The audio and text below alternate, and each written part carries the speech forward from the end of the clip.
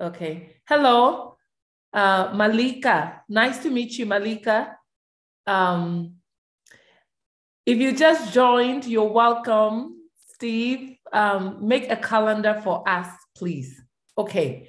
So I will go ahead and do a 2022 calendar, okay, so that you guys can have something that you can use in the coming year. Guys, if you want to know how to create a dispersion effect, it's pretty much simple, but it will require a little, understanding. So if you bring in your image, as you can see, I have a gradient effect that I've applied as my background. Now I have my subject. Even if I want to change my gradient background, I can double click on my gradient fill, click on the gradient, and I can maybe change this to like a purple. If I want a purple-ish color, and then I can do maybe the same here and choose something like this. And then I'm gonna go ahead to click OK and click OK. All right, so we are going to go ahead and create a dispersion effect. Now notice that the subject should have a shadow in the background. We don't see a shadow. So a little trick that you do is that you can click on your, you can create a new layer. Just click on the plus icon, create a new layer. And then you want to go ahead and pick up your brush tool. Okay, pick up your brush tool, make it as big as this. Now, if you don't see your brush head, it means your cap locks is on. So turn off your cap locks. If your cap locks is on, you only see a cursor. You don't see your eraser head. So go ahead and click on your cap locks to bring up that, to bring it up so you can see your eraser head. Now you want to go ahead and flip your foreground to black so you can have the black color on top. Now go ahead and just create a dab. Now, when you create the dab, notice that your flow is at 58. Now, we can go ahead and pick our move tool, zoom out, and we are going to basically crush this gradient or this layer that we've created, this paint effect, and we are going to pull that and set that below our subject. So it gives us the illusion of a shadow for our subjects. And I think that's cool.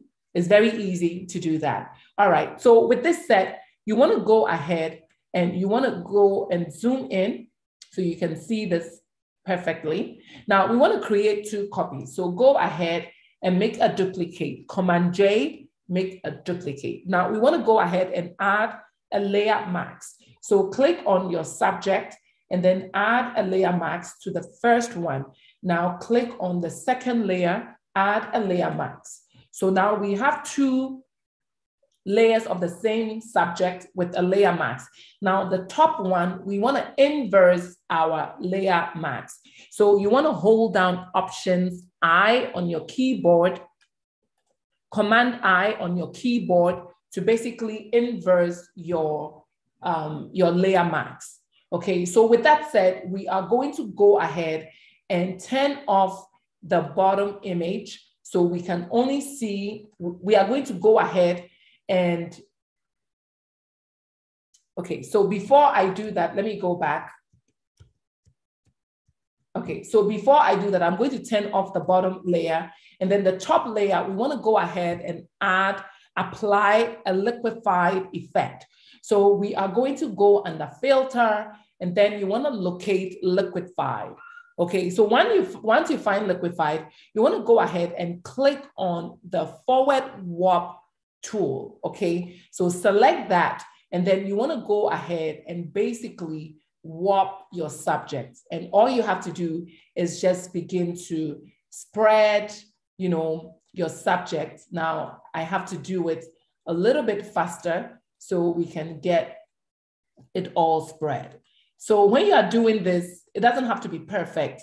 So spread it as much as you can, so go ahead and do the leg. Now notice that I'm doing it only from one side. I'm not doing it from the other leg as well. okay? So just from the left-hand side of your subject, you want to pull out every side of that, of your subject, okay? I hope I'm making sense. So once you have it all spread out the way you want, now if you spread it out too much, you can also bring it back in. So you can go back in if you feel it's too much. So you can spread it or shrink it down. So once you have this, you want to go ahead and click OK. All right. So once you have your subjects with the liquidify, you want to click on the layer mask of the liquidified layer, hold down Command I, and basically hide that layer. Now turn on your first layer, which has your subject all in one piece. Now you want to go ahead and pick up your brush tool, go to normal, go to your brush setting, and you want to go ahead and locate the brush that you want to use. Okay, so we are going to go ahead and pick a random brush, okay, something like this. And I'm going to go ahead to zoom out. I'm going to go ahead to make it a little bit smaller. And with the layer mask of that selected, we are going to make sure that we have our layer on black. Black hides, white reveals, and you want to basically paint around your subject, and then it looks as though your subject is being eaten up, you know, around the edges, and that's all you want to do, just like this. So once you have this all done, you want to go back onto the other layer, click on the other layer. Now you can't see the other layer, so what you want to do is that, let me paint this area a little. Okay. So now we are on the second layer. Now you want to make sure your foreground color is white. Now, when you're working with layer masks, white reveals, black hides. So think about it that way. Black is, you know, darkness, and light is white. So if you want to reveal something, you want to basically turn on the light. So you use the white. Now, if you want to hide something, anything that is hidden is in the dark. So that is black, okay? So you want to click on the layer mask thumbnail with your foreground flip to white, pick up your brush tool. Now you want to go ahead and paint in to basically reveal some of the